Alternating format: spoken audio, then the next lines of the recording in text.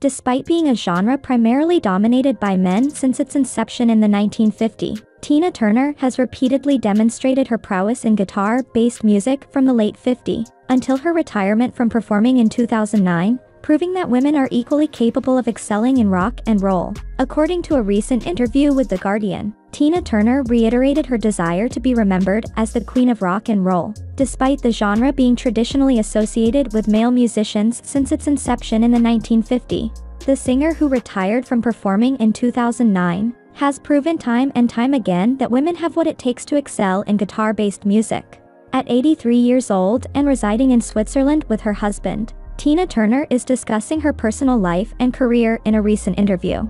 Among the topics covered was her admiration for a prominent male rock musician, whom she considers her celebrity crush. She revealed that she has had a long-standing crush on Mick Jagger, the iconic lead singer of the Rolling Stones. Turner had the opportunity to meet Jagger during the 1960s while performing with her ex-husband as part of the Ike and Tina Turner Revue, and has fond memories of touring with the band. In a previous interview with Baz Bamigboy for the Daily Mail in June 2017, Turner revealed that she has always been drawn to rockers like Jagger and David Bowie, but emphasized that her relationships with the two legendary frontmen were strictly platonic.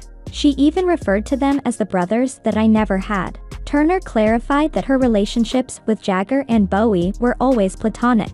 She stated that they never had any sexual relations and that they saw her as a role model. Turner referred to them as the brothers that I never had. According to Turner, she and her backup dancers were the ones who taught Jagger some of his signature moves that he has been using on stage for many years. She had a different kind of collaboration with David Bowie, which was more focused on singing. However, with Mick Jagger, she taught him some of his trademark moves, including the pony dance, while they were touring together.